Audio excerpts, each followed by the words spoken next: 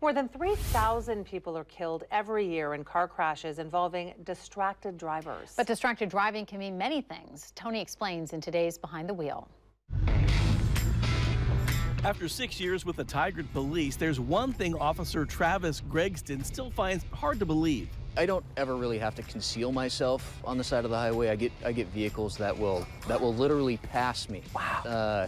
And they're so fixated on their phone that they don't even see a uniformed police officer sitting there. If they're diverting their attention from driving, that's distracting. Those distractions can be anything from eating behind the wheel to having a dog on your lap, but one distraction tops them all. Cell phone use mainly.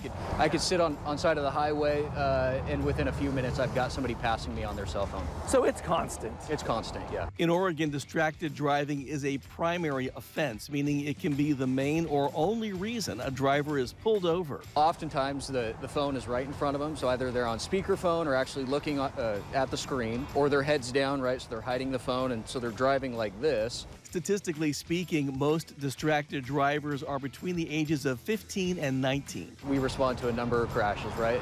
And you know, it's really not one instance that sticks out for me where cell phone use played a factor, right? It's the totality. You know, it's the number of crashes we go to. For Officer Gregston, the message is clear. Just put the phone away, pull over safely, and take care of whatever you need to do. And then when you get on the road, just focus on driving. Tony Martinez, Fox 12 Oregon.